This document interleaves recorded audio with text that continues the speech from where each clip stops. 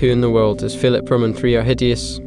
Well, Philip III Arrhidaeus 359–317 BC was a Macedonian king who served as the ruler of the ancient Greek kingdom of Macedon. He was the son of King Philip II of Macedon and his wife, Cleopatra of Macedon, and thus the half-brother of Alexander the Great, who famously conquered much of the known world.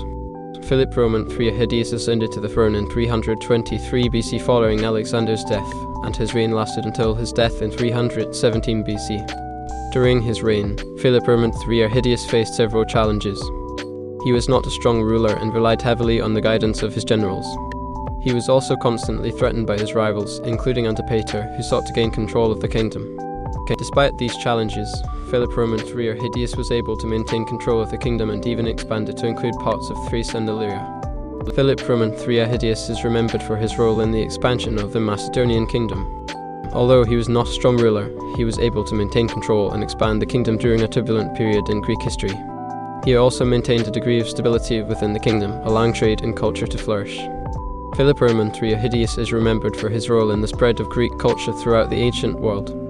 He was not a great military leader, but he was able to expand Macedonian influence and allowed the spread of Greek culture to take place.